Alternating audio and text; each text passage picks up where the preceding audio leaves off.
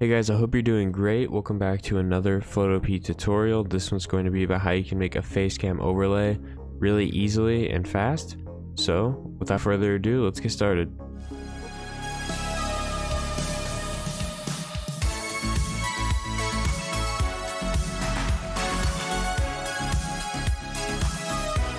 Alright, so first thing you want to do, as always, is go up to File, New.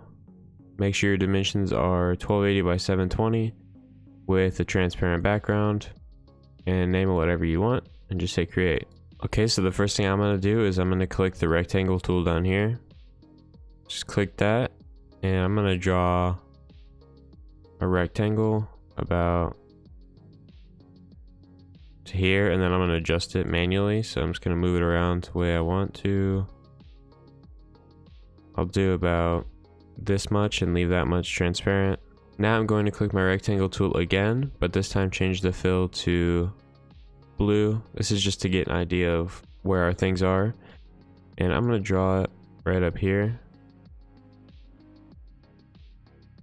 Kind of eye it until you get to the middle, so like this. And now I'm going to go up to Edit, Transform, and Distort. And I can adjust it like this.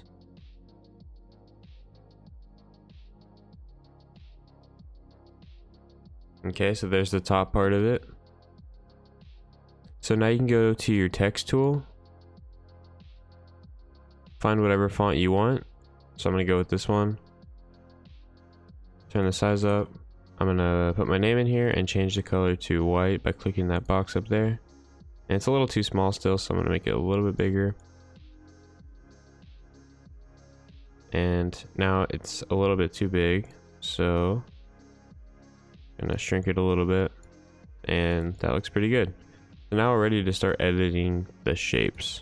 Okay, so first make sure that this top little trapezoid is below the background layer. It's just how we're going to do this. And double click on the background layer and you can add a gradient. And we could change the gradient color to whatever you want. Like we could do the common theme I've been going with, which is like blue to another blue. And then I could maybe add a border around it, which is dark blue.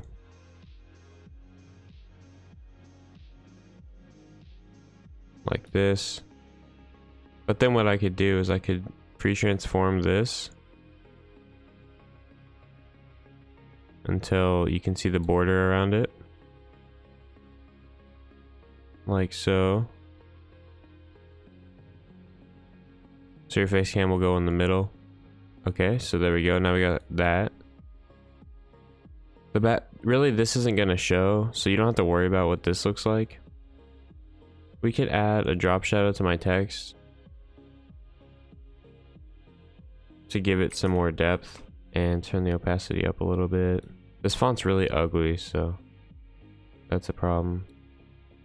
Add some distance on it, and that's really all you have to do. You can change it up however you want. This is just a really fast, easy tutorial. I don't want to spend, like an hour. You could spend tons of time on this. It's really up to you.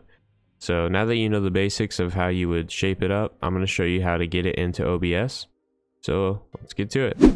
Okay, so now we're ready to export it. So go to File, Export as PNG.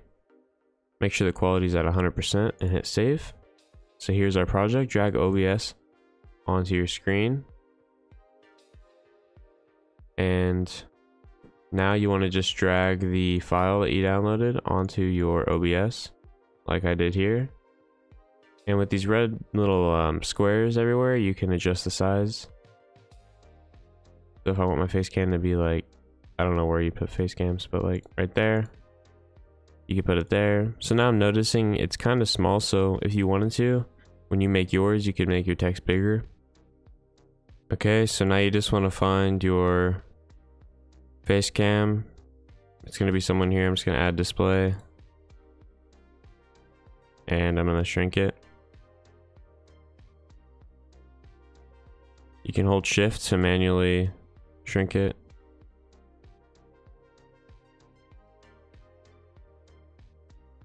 like this. So there's your face cam. Needs a little bit more adjusting like that.